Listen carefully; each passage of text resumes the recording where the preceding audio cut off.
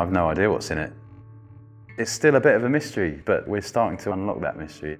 The power station's been out of use for a number of years now, so we're really interested to find out what's been left in the safe. It's exciting, isn't it? Everyone likes a mystery. In 1925, here at Barking, they built the largest power station that had ever been built at that time. The opening was a really big event. King George V comes here to this very room, and he's very excited about this huge new power station. It was such a beautiful building. The tiles going up the wall, the staircases, you don't see that in new buildings now.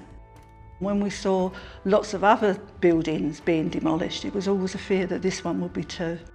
And this is one of two which is still standing, and if you have a look around the building you'll see the old safe. The key's lost in time, so we need to crack the safe. We think from the nature of it there might actually be an inner safe as well.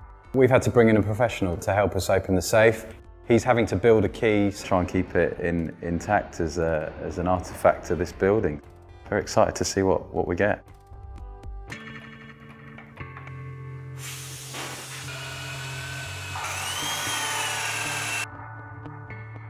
"7 hours or so non-stop just standing here. We get into the point that, oh, okay, it's not open yet, it's not open yet. But we finally got there. My heart was pounding. Actually seeing that door open was just absolutely amazing. I was just so excited and blown away by what was inside. A lot of the paperwork that's in there is quite mouldy and in a bad way, but you can see the stapler, which is probably older than me. There's an old suitcase in there with very antique padlocks. It's been a real time capsule, a step back into the 1980s, and we found another safe. So we're quite excited to know what actually is going to be in that safe. Well, let's just hope it's not another safe.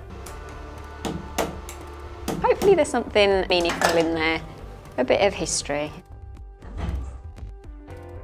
Right, I can safely say that is well and truly empty on that side.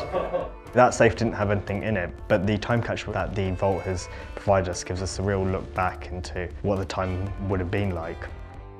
This is a strange glimpse into a world of work that's disappeared, a world sort of pre-computerised. The safe is the last piece of the puzzle.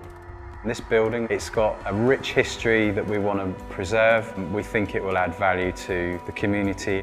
It's really important to remember what was here in the past, because there were hundreds of people that worked here. This is their legacy, and it's great. It's great to see it's still here.